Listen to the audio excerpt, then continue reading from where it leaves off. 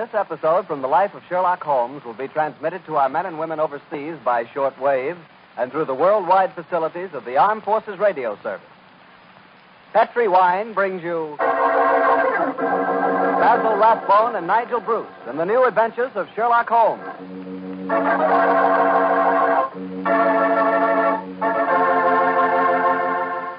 The Petri family, the family that took time to bring you good wine, invite you to listen to Dr. Watson tell us another exciting adventure he shared with his good friend, that master detective, Sherlock Holmes. And if you ask me, the best way to listen to that story is to do it with a glass of port wine right handy. Petri California port. No kidding, that Petri port is just swell for any time good friends get together to talk things over. You couldn't ask for a more delicious wine. Why, just looking at the deep, rich red color of that Petri port tells you that here's a wine with a flavor that comes right from the heart of sun-ripened grapes. If you haven't ever tried Petri port, well, why not get a bottle and have a glass after dinner tomorrow night? It's the perfect after-dinner wine, you know. And share that port with your family and your friends. Don't forget, when you serve Petri port, you can serve it proudly. Because, after all, the name Petri is the proudest name in the history of American wine.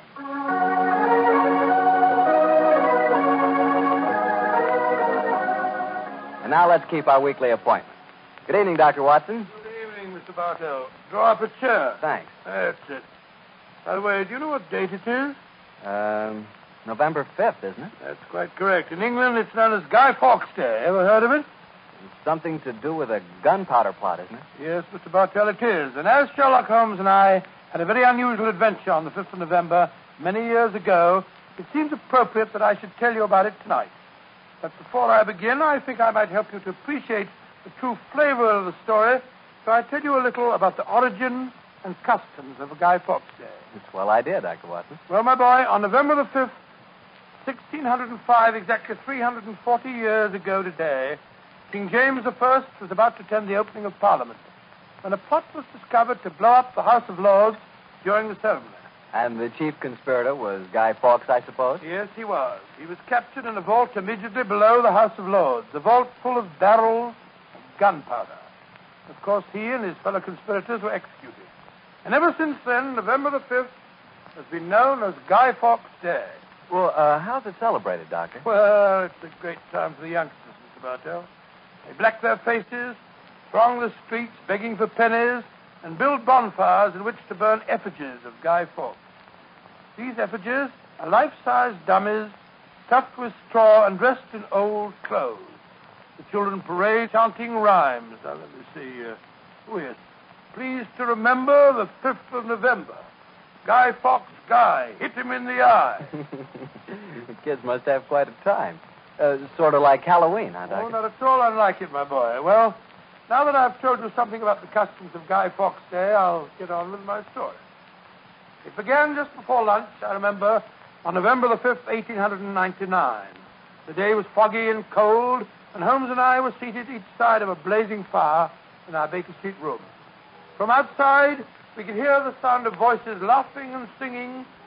Suddenly Holmes rose and crossed to the window, opened it, and looked out.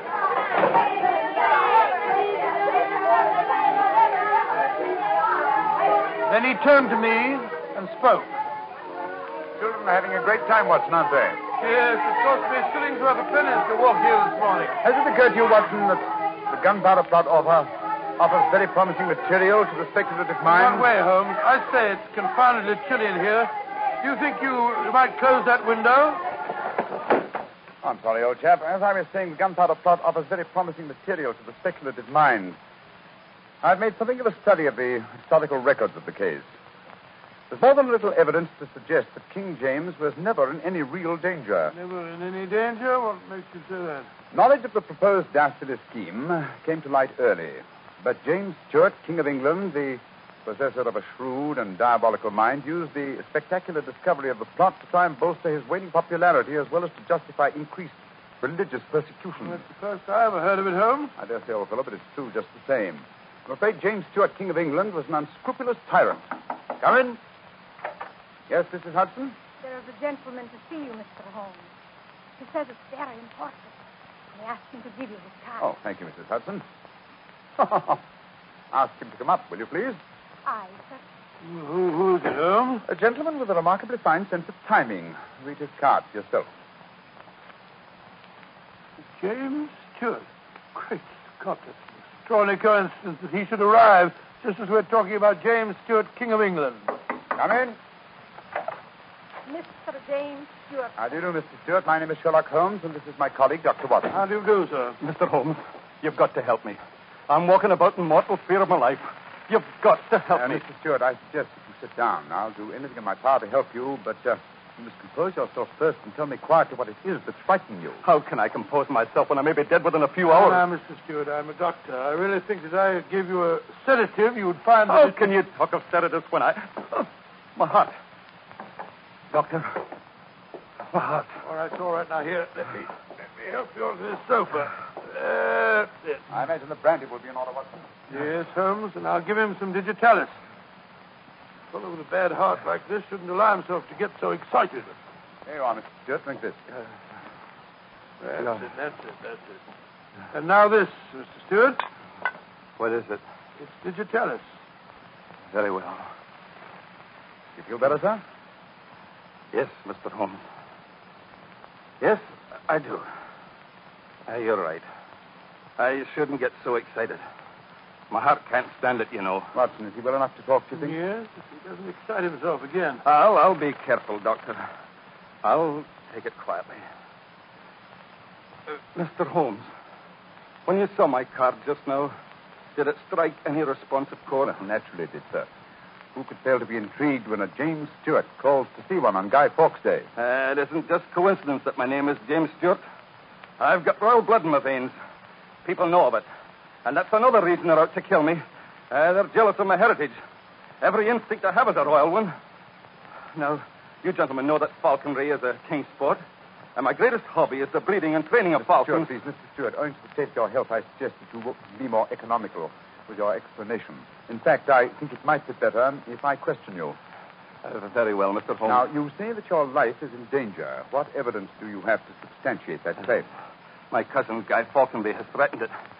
You see, Mr. Holmes, he and I are the only heirs to a wealthy uncle. His fortune will go to the surviving heir. If I were dead, Guy would inherit everything. It seems to me, Mr. Stewart, that you should have applied to Scotland Yard for protection. I did, Dr. Watson. Only a few days ago, I saw a certain Inspector Lestrade, I think his name was, and he laughed at my fears. Lestrade, eh? And he laughed, did he? Then in that case, there may be something in your story, sir. You say that your cousin has threatened to kill you. Has he indicated the method he intends to employ? Aye, he has. And it's a devilish plot. Guy has a bitter, twisted sense of humor, gentlemen. Even when he's planning as dastardly a thing as a murder. I am James Stewart. He is Guy Falconby, which is near enough to Guy Fawkes. Today is the 5th of November, and he's planning to blow me up. Oh, come, sir, come. You can't expect us to believe that. But it's true. He warned me. And the celebrations that are going on in the streets of London today would make a rare cloak for his activities. I must confess, Mr. Stewart, that I find your story most unconvincing. All your evidence appears to depend on conversations held between you and this cousin of yours. You have no facts to substantiate your claim. But I have. Then please, let's hear them. I live at 23 Cavendish Square. A week ago, the house next door to me was let to a new tenant. Almost immediately, workmen became very active there. They were digging in the cellars, Mr. Holmes. I could hear the sounds of picks and shovels through the walls. Digging in the cellar.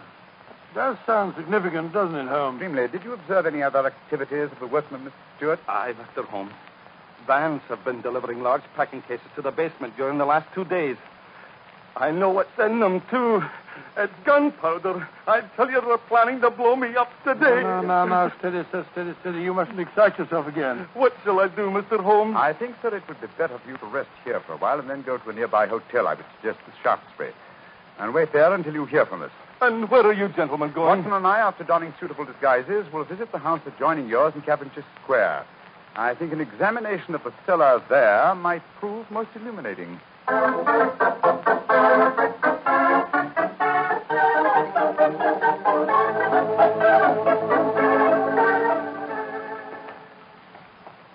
This must be the house, all right, Holmes. The empty packing cases are still by the foot of the basement step. Come on, Watson. Let's go down and explore.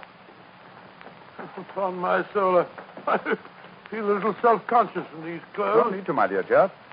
You look the most authentic inspector of plumbing. If anyone challenges us, you'd better let me do the talking, though. I think my accent might be a little more convincing. Shh. Listen. I can't hear anything. Exactly. We may reasonably assume that either the workmen are observing the Guy Fawkes holiday, or that their work is done. Let's try this door. It's unlocked. Yes. Well, this is too easy, Watson. You must be prepared for a trap. Come on. I've got my revolver handy if there's any trouble. Don't use it unless I tell you to. Remember, we're supposed to be plumbing inspectors. It's pitch black in here. I can't see a thing. Strike a match. You can find a gas jet. Strike a match? The cellar may be full of gunpowder. Take the risk, old chap. Here's a gas jet. I'll light it. That's better. Now we can see a little. I think the workmen have completed their job. See that new wood forming a crude door in the corner over there? Now, where does it lead to? Let's find out.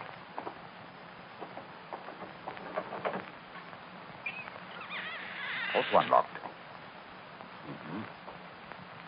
Miner's lantern waiting conveniently for us on this ledge. Ooh, this is ridiculously easy. Now I'm sure it's a trap. I like that. Great Scott. Tunnel. Yes, a tunnel leading towards Mr. Stewart's house next door. Let's explore it. Holmes, look. Look at the barrels. I bet they're full of gunpowder. Undoubtedly. Observe the fuses as well. Yes, the complete equipment for another gunpowder plot. I can't believe my eyes. What a fantastic plan, but how could the murderer be certain that Stewart would be killed in the explosion? I think that's easily answered, Watson. Remember Mr. Stewart's bad heart in his present state of apprehension. An exploding firecracker would be enough to kill him. I suppose so. Well, what's this lying on the floor? Curious. It's a funny strip of silk. A little ring on one Let me end. see it, Watson. Uh-huh. This seems familiar. By Jove, I believe it's a jest. A jest? But no, sir. Last piece of evidence necessary to confirm the conclusion. Come out there! And keep your hands above your head. I've got a revolver. Right, you Governor. We ain't doing no harm. Now, remember, Watson, I'm doing the talking.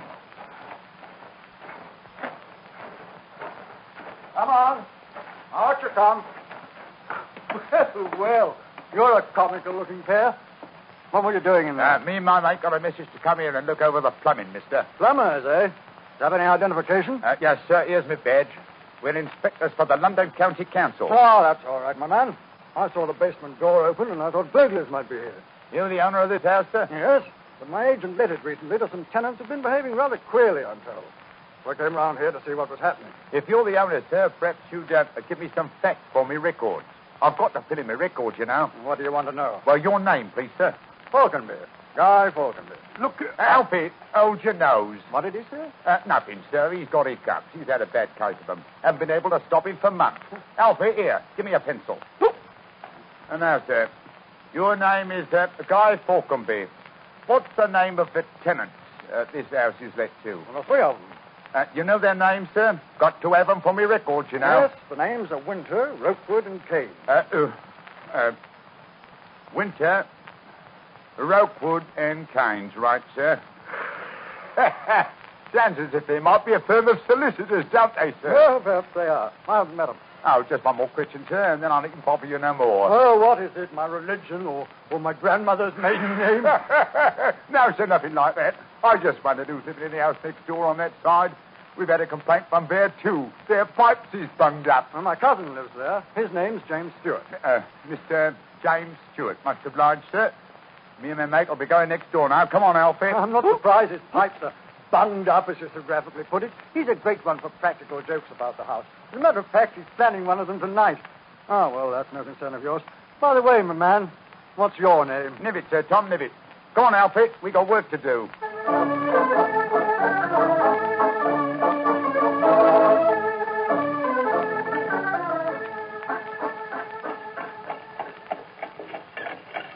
Holmes, I wish you'd tell me what's going on. why we've taken this cab back to Baker Street.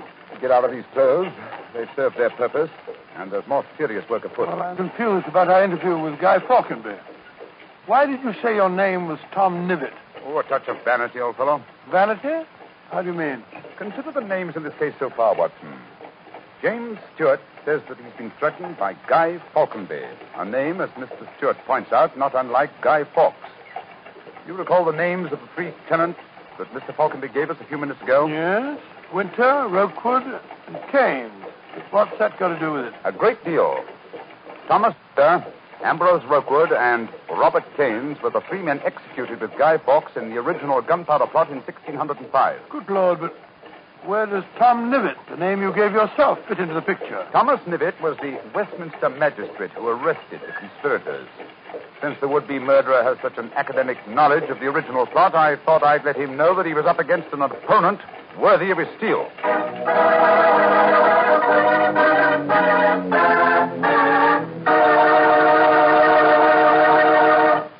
We'll hear the rest of Dr. Watson's story in just a few seconds. Just about time for me to remind you that if you want a wine that's sure to please the ladies, you can't miss with Petri California Muscatel. That's because Petri Muscatel is a golden wine with one of the most luscious flavors you ever tasted. Did you ever taste a big, plump muscat grape that's ripened in the sun? If you have, then you know what to expect when you taste Petri Muscatel. That's a wonderful wine. Perfect after dinner and swell when company comes. Just remember that, won't you? Petri Muscatel. Well, Doctor, you and Mr. Holmes were certainly having yourselves quite a Guy Fawkes day. What happened when you got back to Baker Street? We quickly changed out of our disguises and back into our ordinary clothes. I was still pretty much in the dark, as usual. And I kept questioning Holmes as to our next move. He was in a state of suppressed excitement.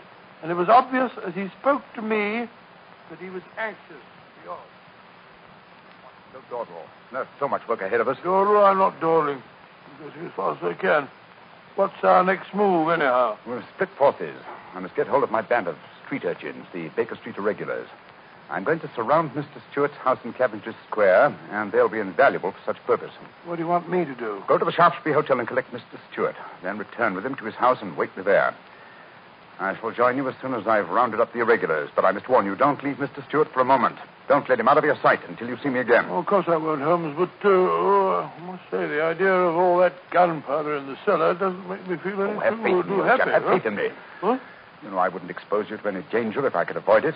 And I assure you that I shall join you and Mr. Stewart very shortly. You have your revolver? Yes, of course. Good. And, give Mr. Stewart this revolver, will you? Tell him that I insist that he carries it. I fear that his own has probably been tampered with. Oh, not sure, Holmes. I'll see that he has it. This is a strange business, I must say. That Guy Falconby seems such a decent sort of fellow. Yes, he appeared to be a most amiable man, didn't he? This is indeed an unusual case, Watson. We're up against one of the most sinister and twisted antagonists that we've ever met. Well, old chap, I'm leaving now. I'll join you soon. And don't forget, stay close to Mr. Stewart. Stay very close to him.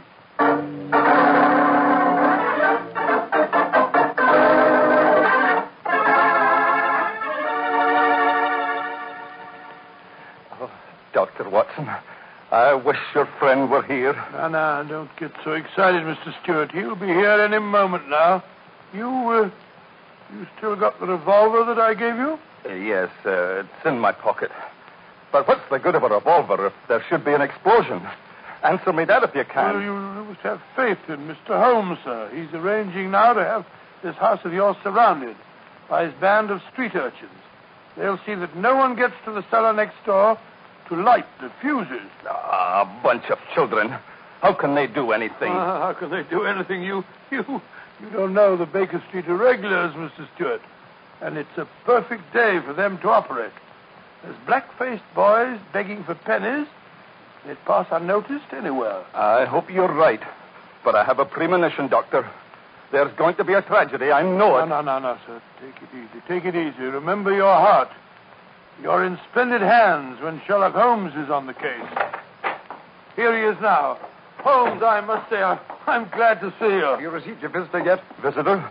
We've seen no one. Then be on the alert. I've just been questioning the boys surrounding this house.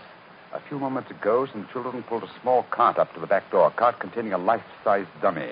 My irregulars thought it was an effigy on its way to a bonfire. Oh, why shouldn't it be? I have a reason to believe that it's someone visiting you in disguise, Mr. Stewart.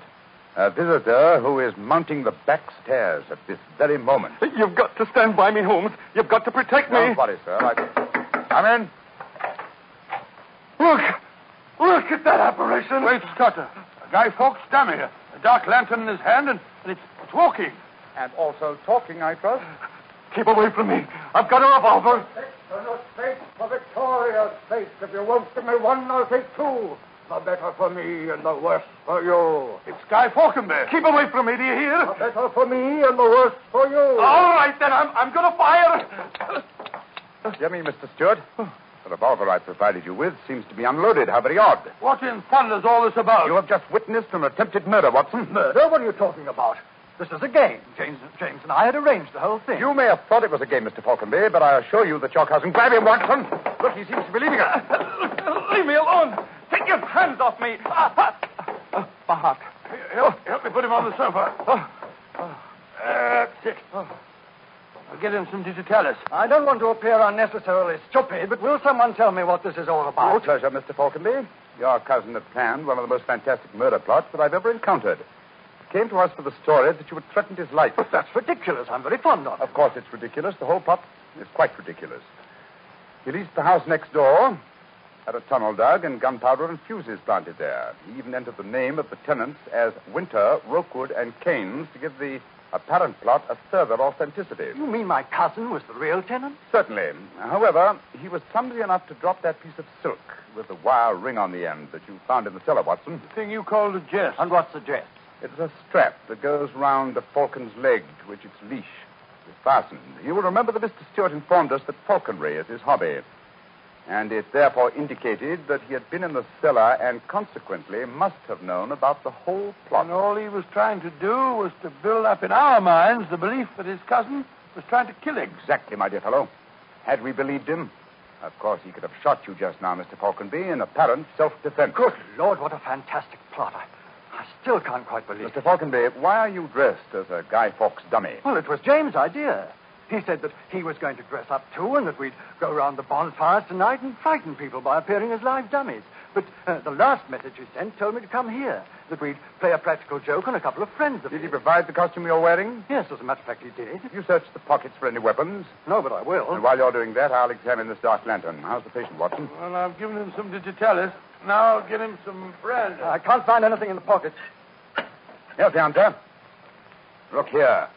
Inside the lantern is a dagger. Your cousin planted it there to substantiate the claim that you were trying to kill him.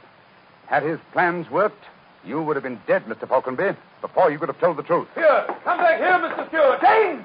He slipped out of the door. Found it. He was faking that heart attack. Come on, Watson. After him.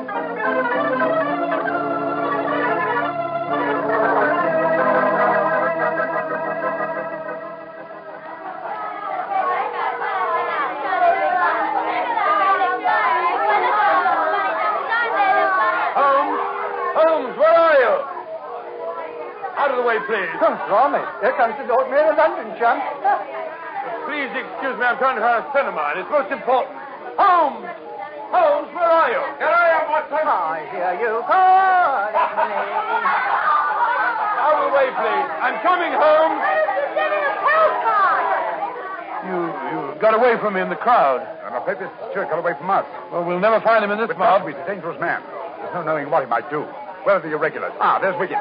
Wiggins. Hello, Mr. Elm. Dr. Watson. Wiggins, did you see a man run out of that house a few minutes ago? No, Governor. Perhaps Charlie did. Hey, Charlie, come over here. It's Mr. Elm. All right. I bet Charlie didn't see anything, though. He's got some sloppy girl with him.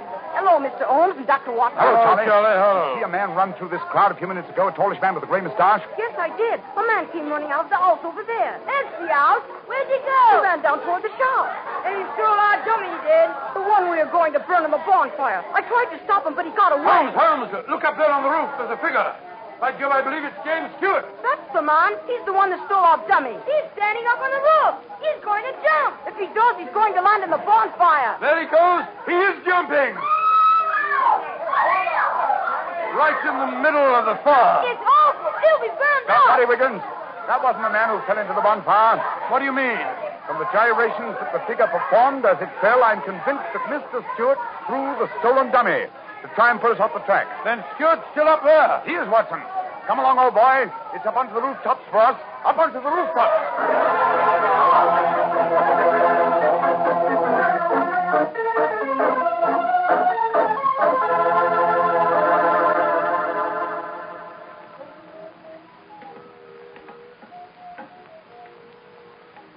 Here. Let me help you up. Can you reach my hand, Watson? Yeah. I've Come on got now. it. Up you come. Up. That's it. Phew. Seems to me that fire escapes must be designed for giants. Keep your eyes skinned, old fellow. Stuart's a dangerous man. He might be hiding behind those chimney stacks. Come on. On my soul, this is a strange place to be on Guy Fawkes night. Yes, a comprehensive case, Watson. It starts in a cellar and ends on a rooftop. Look, Holmes. By the parapet there. Crumpled body of Mr. Stewart. Looks to me as if he's... Yes, he's dead, Holmes. Well, it's not surprising. The effort of carrying the dummy up here and throwing it, combined with his own state of excitement, is too much for him. Well, quite frankly, I can't say that I'm sorry. No, indeed. He planned the murder, and if it hadn't been for you, he would have succeeded. An extraordinary case, Holmes. Yes, old chap. One that should long make us remember the 5th of November. By Jove, yes. Please to remember the 5th of November, gunpowder treason and plot. I see no reason why gunpowder treason should ever be forgot.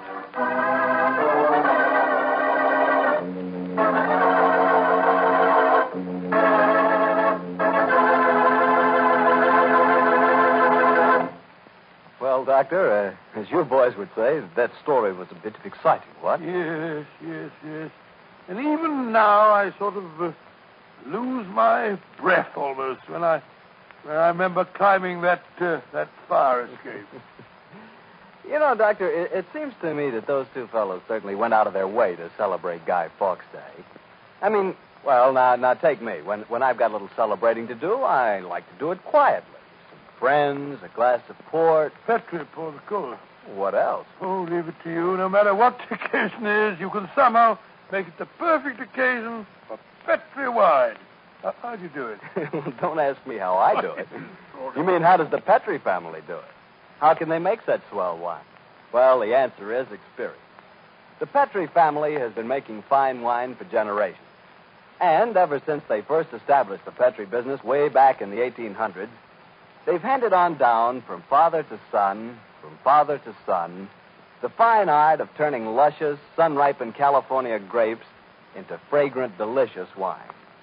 That's why when you want a wine for any occasion, before dinner, with your meals, or after dinner, you can't go wrong with a Petri wine, because Petri took time to bring you good wine. Now, Dr. Watson, what Sherlock Holmes adventure are you going to tell us next week? An old favorite, Mr. Bartell. A story that concerns strange music that was heard in a lonely house in the English countryside, and of the living death that stalked there. I call it The Adventure of the Speckled Bear.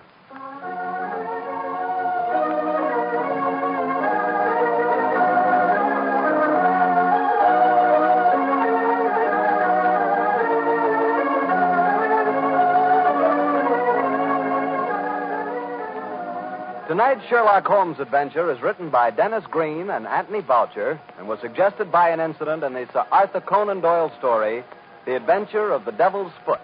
Music was by Dean Fosler. Mr. Rathbone appears through the courtesy of Metro-Goldwyn-Mayer, and Mr. Bruce through the courtesy of Universal Pictures, where they are now starring in the Sherlock Holmes series.